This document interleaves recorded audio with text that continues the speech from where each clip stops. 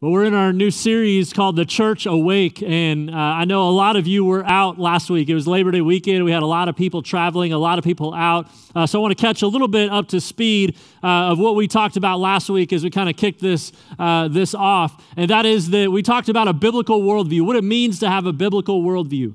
Every single person in this room has a worldview of some kind, and that worldview is kind of the filter of everything that happens in your life. All your experiences, all your thoughts, everything you see, we have a worldview that we filter that through. And we understood last week that the world has a worldview. There's a secular ideological worldview revolution that's going on that the world has that takes God out of the picture, and it's this philosophical movement, this philosophical lifestyle that moves forward with that understanding, even if it's not true. And so if you have a biblical worldview, you approach things differently. And we talked about it being a filter. Well, today I want you to think about it this way. If you've ever been to a 3D movie, by the way, I hate 3D movies. I don't like them. I don't know why. I just don't. But one of the cool things that I do appreciate is that I don't like when I look at the image and I can't see it and it's distorted. We have an image that's kind of like this, right? That you walk in and you see something and you're like, okay, I kind of know what it is, but it just doesn't look clear. And then what do? You put on your 3D glasses, right? Now you're super cool, 3D glasses, right? And this is fun getting to watch all of you do this, but you put on your glasses and now all of a sudden you can see it a little better. Now, in this room, the screens are not that big from where a lot of you are seated, so it might not be as clear as it could be if you're a little bit closer. Like for me, I can see it pretty clearly when I put them on. Now, I do have to ask, you got to take them off because I can't keep going like this, especially you junior hires. I know you're going to try to sit there the whole time. Go ahead and take them off for me because I want to be able to talk to you. But here's the picture that you can see a different depth when you put these on. When you look at it without these glasses, without these lenses, it's distorted. And there's a lack of understanding, a lack of clarity. And a lot of people in our world today are walking around having a distorted view of reality. And if you have a biblical worldview, it's like putting those lenses on. And you can see the truth. You can see an added depth and dimension that other people can't see.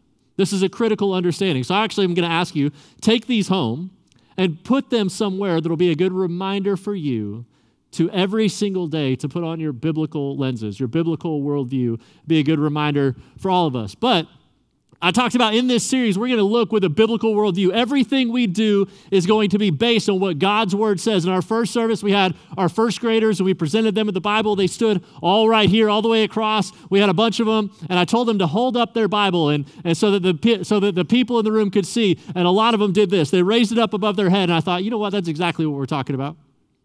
That we would lift up God's word above our opinions, above our experiences, above everything else, and that would be the lens through which we view everything, the filter that we use in everything we do, that God's word would be above our opinions, above our experiences, and the filter and the lenses we use for everything we do.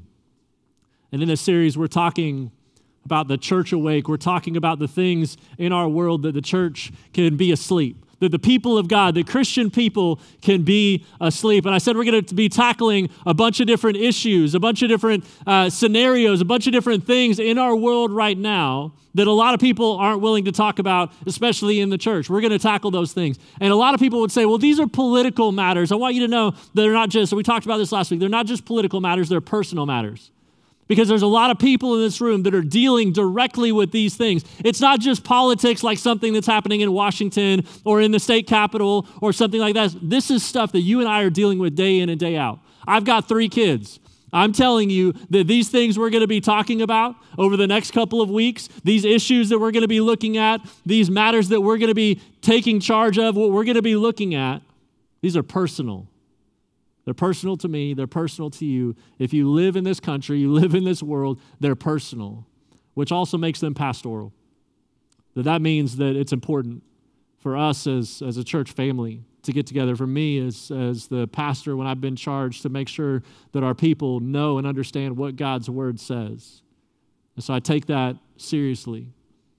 I take that burden very heavily, that's my responsibility. And so we're going to try to look into God's word and say, what does God's word say? Because that's what matters, what God's word says. So we're going to be looking at these issues in the coming weeks. We're going to look at the heart of the issues. We're going to look at the root of the issues. And I said it last week, and I'll say this again. We're going to start with love. Our picture is going to be that we're going to come from an angle of love. Our standard is not tolerance. Our standard is not acceptance. Our standard definitely is not any kind of allegiance to the world's way, to the secular ideological revolution that's going on. That's not our standard. Our standard is love. But we have to understand that love and truth go hand in hand. And so we're going to stand on truth. We will not, I said it last week and I'll say it again, we will not call anything right that God says is wrong. We're going to stand squarely and firmly on the truth of God's word, and that's why we're going to be spending a lot of time in God's word, looking at a lot of scripture, understanding very clearly what God's word says. As we are people who are defined by love, we're going to always speak the truth, and we're going to do it in love. We looked at Romans chapter 12 that says, do not conform any longer to the pattern of this world, but be transformed by the renewing of your mind. Then you will be able to test and approve what God's will is, his good, pleasing, and perfect will. And today we're going to look back in the Old Testament. We're going to look at some people that we get to see actually live out this idea. In Daniel chapter 3, if you have your Bible, open up to Daniel chapter 3. If you've grown up in church, if you grew up as a kid in church, you probably know this story, but we're going to take a look at it and really see what God says to each of us today and maybe see something a little bit new today. Daniel chapter 3, starting in verse 1, it says, King Nebuchadnezzar made an image of gold 60 cubits high and 6 cubits wide. That's 90 feet tall, 9 feet wide. He set it up on the plain of Dura in the province of Babylon. He then summoned the high officers, officials, governors, advisors, treasurers, judges, magistrates, and all the provincial officials to come to the dedication of the image he had set up. Then the herald loudly proclaimed, they had all gathered, the herald loudly proclaimed, nations and people of every language, this is what you are commanded to do. As soon as you hear the sound of the horn, flute, zither, lyre, harp, pipe, and all kinds of music, you must fall down and worship the image of gold that King Nebuchadnezzar has set up. Whoever does not fall down and worship will immediately be thrown into a blazing furnace. So here's the declaration. You either bow down or burn up. You have two choices, bow down or burn up. It says, therefore, as soon as they heard the sound of the instruments, all the nations and the people of every language fell down and worshiped the image of gold that King Nebuchadnezzar had set up. Now we know that not every single person did this. And so we find out in the next verse, at this time, some astrologers came forward to denounce the Jews. They came to Nebuchadnezzar. They said, may the king live forever. Your majesty has issued a decree that everyone who hears the sound of the instruments must fall down and worship the image of gold. And whoever does not fall down and worship will be thrown into a blazing furnace. But there are some Jews who you have set over the affairs of the province of Babylon, Shadrach, Meshach, and Abednego. They pay no attention to you, your majesty. They neither serve your gods nor worship the image of gold that you have set up. Then it says, furious with rage, Nebuchadnezzar summoned Shadrach, Meshach, and Abednego. So these men were brought before the king, and Nebuchadnezzar said to them, is it true, Shadrach, Meshach, and Abednego, that you do not serve my gods or worship the image of gold that I have set up? He says, now, I'm going to give you another chance. Now when you hear the sound of the instruments and the music, if you're ready to fall down and worship the image I made, very good. But if you do not worship it, you will be thrown immediately into a blazing furnace. Then what God will be able to rescue you from my hand? I want you to understand that question. You're going to bow down. If you don't, here's what's going to happen to you. You're going to be thrown into a blazing furnace. He says, then what God can rescue you from my hand? Shadrach, Meshach, and Abednego replied to him, King Nebuchadnezzar, we don't need to defend ourselves before you in this matter. If we are thrown into the blazing furnace, the God we serve is able to deliver us from it, and he will deliver us from your majesty's hand. You just asked what God could save you. We know a God that could save us. We know a God that could deliver us from your hand. But here's what's so great. They say, but even if he doesn't, we know a God that can save us. But they said, but even if he doesn't save us, we want you to know, your majesty, that we will not serve your gods or worship the image of gold that you have set up.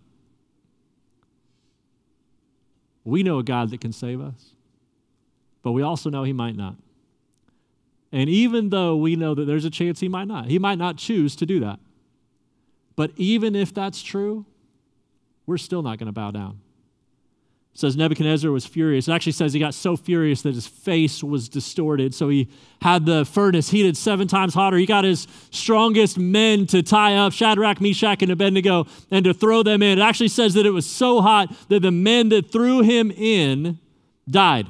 Threw those guys in, they died. That's how hot it was. And then what happens is Nebuchadnezzar looks into the furnace, and it says he stands up and he looks in. He says, how many guys did we throw in there? Because I remember 3. They said, yeah, we threw in 3. He said, I'm looking 1, 2, 3, 4. There are 4 people in that furnace right now, and they're walking around. And one of them looks like the Son of God. This, by the way, is the pre-incarnate Christ, not to be confused with reincarnation like we talked about last week. Pre-incarnation, the pre-incarnate Christ, a picture of Jesus walking with them. Here's what I want you to understand. Shadrach, Meshach, and Abednego went through it.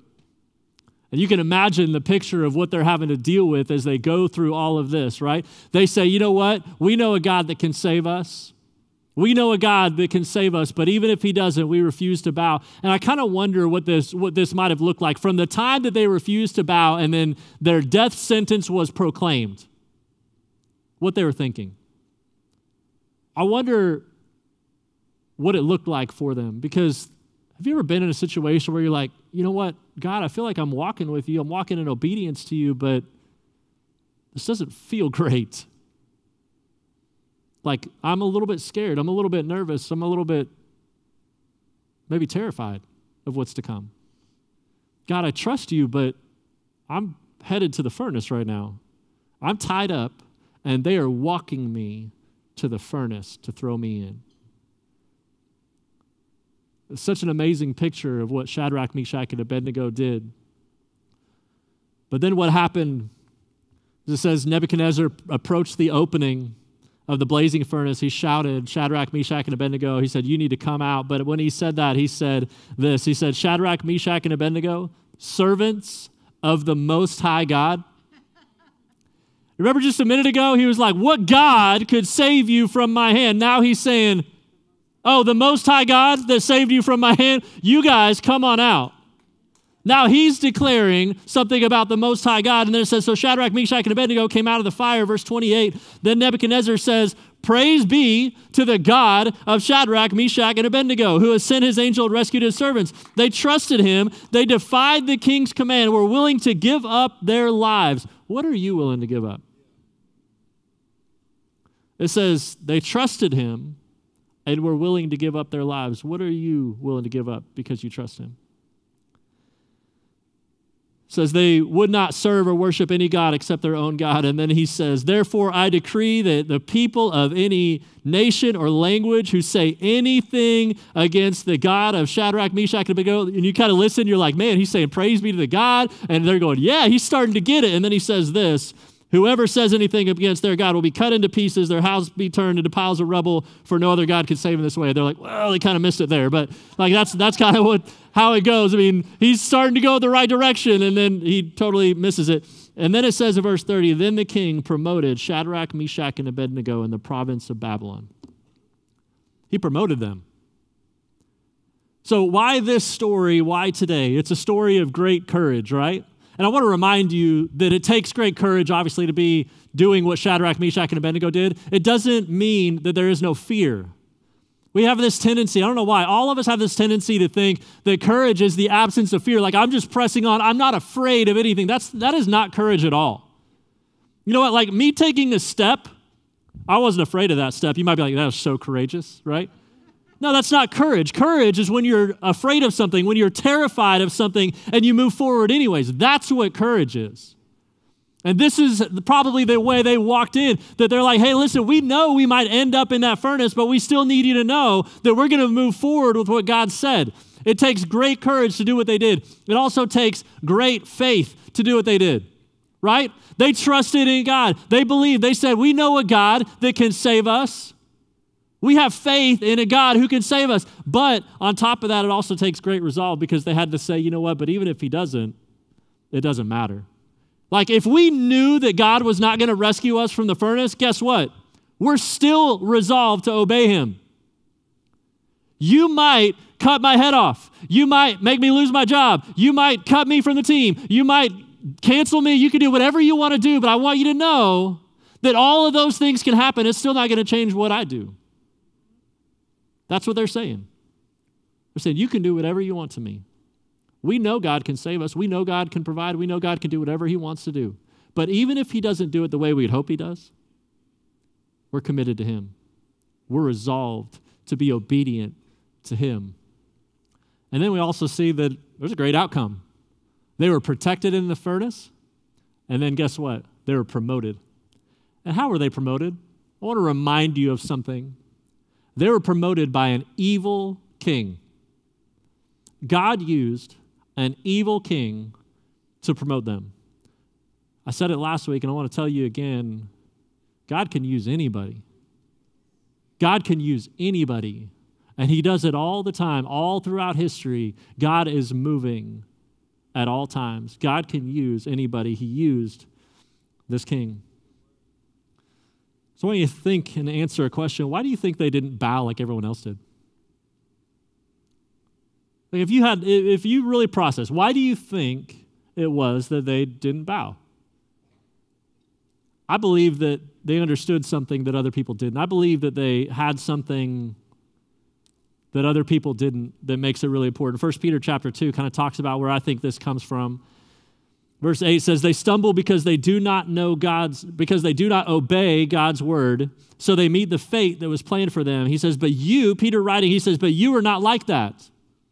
You are a chosen people. You are royal priests, a holy nation, God's very own possession. As a result, you can show others the goodness of God, for he called you out of the darkness into his wonderful light. And then he says this, dear friends, I warn you as temporary residents and foreigners to keep away from worldly desires that wage war against your very souls.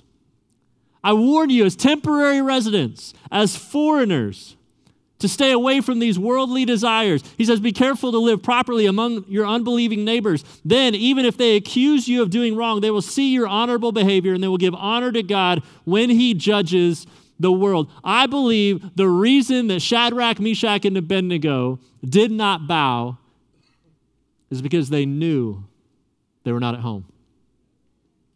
They weren't at home. Now, I want to say that in a couple different ways. Number one is if you know anything about history and you know anything about the time, they were exiled in Babylon. What happened was the Babylonian Empire, Nebuchadnezzar, was basically taking over the world at that time. He had won one of the greatest battles for all of the world and basically had power, conquered all the other nations, and part of that conquering, he went through Jerusalem and conquered Jerusalem. And as they conquered it, they didn't destroy Jerusalem. What they did was they kind of left it standing, but they said, you're now ours. And they took the best and the brightest out. We talked last week about how some of the worst, most evil leaders in the history of the world have said some kind of statement like, if you will give me the children, I will have them for life. So what did they do? Guess what? In 605 BC, they took the kids. They took the best and the brightest. They took the young people out, and Shadrach, Meshach, and Abednego were part of that. And so they took them back to Babylon. Guess what? They might have taken them as captives, but when they got there, they said, we don't want them to be slaves. We want them to love this place. We want them to think that this is home. And so they fed them really well. They fed them from the king's table. They gave them great education, the greatest education you could find in the world. And they said, we're going to make them one of us.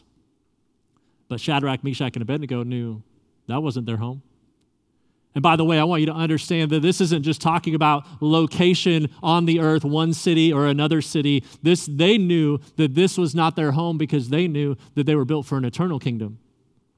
And there was an eternal God. And their citizenship, even though it might have been their hometown in Jerusalem, their citizenship was in heaven. And as citizens of the kingdom of God, we have to understand that this is not our home. You will not find a place, you will not find a party, you will not find anywhere that is your home if you're a citizen of the kingdom of heaven. This is not our home. And I think that lens in and of itself made him understand something a little bit different. And they looked at things a little bit different about that. So when Nebuchadnezzar says, hey, I'm going to build this statue, it's 90 feet tall, 9 feet wide, made of gold, they can look at it and say, that little g God is not the Most High God.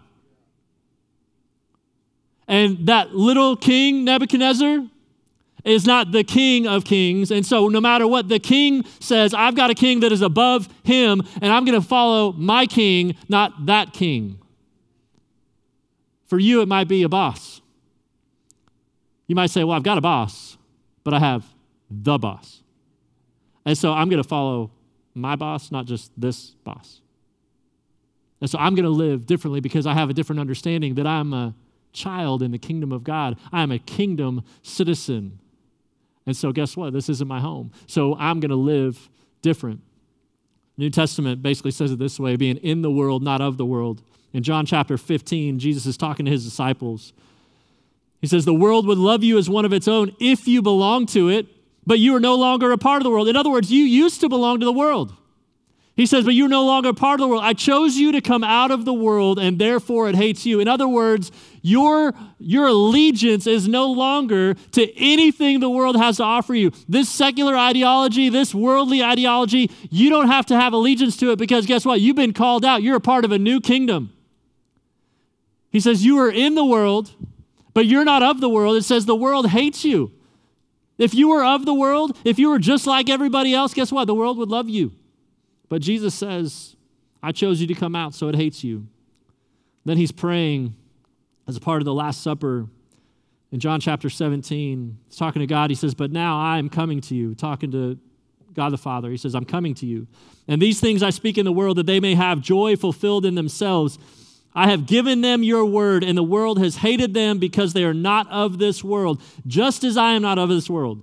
I do not ask you, he's saying, God, I do not ask you to take them out of the world, but that you would keep them from the evil one. In other words, leave them here, but help them to understand that this is not their home. This is the idea that what Jesus is praying. He says, they are not of the world, just as I am not of the world. Sanctify them in your truth. And how do you sanctify them in your truth? By the understanding that your word is truth. When we understand that, it changes everything. The idea of being in the world is about location, but of the world is about direction. So my question is, all of us right now are in the world or on the world, but we're here. Our location is here. But the question is, where is your direction coming from? Where are your instructions coming from? Where is your information coming from that you use to filter everything you do in your life? All your experiences, all your direction, everything you do, all your behavior, everything you see. It's one thing to be located in the world. It's another thing to be directed by the world. We have to understand the difference. Citizens of the kingdom of God understand they are in the world, but not of the world. I want to finish with this. I want you to think about maybe something a little different. I want you to picture those three guys, right? All the instruments play.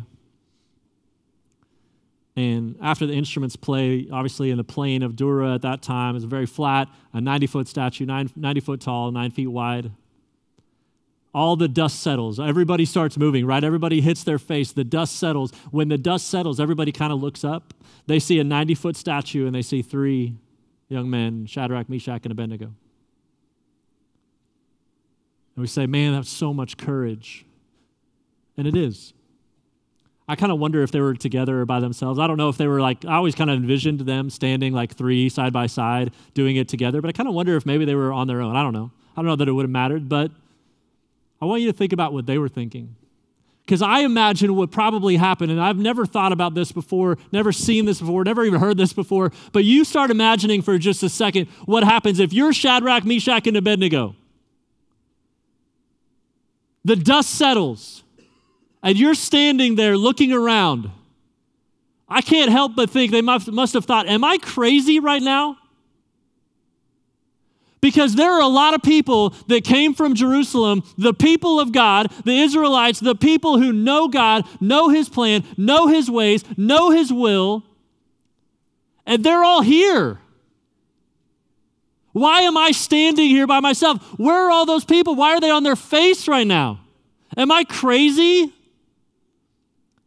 Here's one of the tragedies of our world right now, one of the tragedies of our nation right now, one of the tragedies of the Christian church right now is that there are a lot of people who know what God's word says. They know the truth of God's word. And guess what? When it comes to the secular ideology, they're on their face before it. That's a tragedy. An absolute tragedy. I can't help but think they were thinking, these people know better. What are they doing? There are people who claim the name of Jesus who are sitting in this room. I'm not talking about people out there. There are people who claim the name of Jesus sitting in this room who, when secular ideology comes up, they'll bow before it. By the way, we're not going to point at the people next to us because all of us do it in some form or fashion.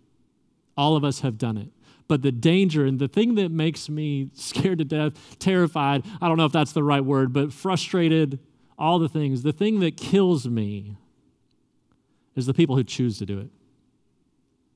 It's one thing to say, God, I made a mistake, and I had an opportunity to say something, to step up and be truthful and speak your truth in love, and I just held back and I didn't do what I should have done. God, I'm so sorry. Will you help me to be bold next time? That's one thing. All of us have had a time where we could say that, right? But there's other people that say, you know what, I know what God's word says, but you know what, my opinion matters more right now.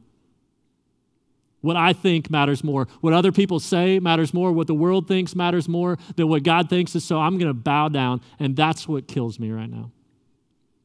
And so in these coming weeks, we're going to continue to lift up the word of God. And I wanted to make a challenge. If you claim the name of Jesus, if you say Jesus is my Lord and Savior, guess what Lord means? It means he's my master. And when last I checked, when he's my master, whatever he says goes. And so my answer to him is, if that's what you say, I'm going to do it. If that's what you say, you know better than I do. Guess what? You're the one that created me, and so I'm going to submit to you because there's nothing I can offer that's better than what you already know. And that's why I find out that your will is good and pleasing, and it's perfect. And everything the world offers me, everything the world offers me inside, in my flesh, and outside is of no value compared to God, what you offer. What you tell me to do. So when the music plays, what are you going to do? When your boss says, if you don't do this, then I can't keep you on, what are you going to do? Your principal says something, your coach says something, your friends say something, your neighbors say something. What are you going to do? Are you going to submit to them or submit to the Lord? Are you going to submit to the world, or are you going to submit to God's word? I want to say this. If you're honest and you say, you know what, I've been one of those that I've been bowing to the world, even in the way I think, even the way I talk, in the way I have been believing, I've been bowing to the world. Guess what? If you've been on your face in that way, today I want you to receive grace and know that God loves you. And you can today say, God, I realize I've made that mistake, and I want to turn away from making that mistake. I don't want to make that mistake anymore. And God, I'm going to put you first where you belong, and I'm going to put you back in your rightful place. You can do that today. You don't have to walk out of here hopeless and defeated. You can walk out and say, God, I'm going to get it right by your grace, by your wisdom, and by your strength. I want to get it right, so I'm going to turn away from thinking my own way, and I'm going to submit to your word. I want you to know you could do that today. If you're one of those that you say, you know what, I do submit to God's word. I'm not getting my directions from the world. I'm not allowing them to set the course of my life. I'm getting my directions from God's word. And say, God, help me to continue to do that. Help me to do it in truth and in grace. It's time for us to wake up. It's time for courage. It's time for faith. It's time for the people of God to say, you know what? I know a God who can provide for me. I might lose my job here, but I know a God who's going to provide for me. I realize that it could cause me to be put off, to be canceled, could cause a lot of different things, could cause me to lose some friends, could cause me to lose a lot of things, but I'm not worried about that. What I want more than anything else is I want to obey and honor God. That's it. That's my goal. That's my desire. And so you know what? I know a God who can take care of me, who can protect me, who can even promote me, who can watch over me. But even if it doesn't happen the way I want, my number one job is obedience. Submission to the Lord and obedience to him and his word. The world needs Christians who will stand. And here's the truth. I don't expect people who don't know God to understand all this. I shouldn't have to. But guess what? I could still take a stand. The world needs people who will not stand against. I'm not talking about going to parades and festivals and stuff and shouting at people. That's not what I'm talking about. I'm not talking about standing against people. I'm talking about standing up. The world needs the church and the body of Christ to stand up.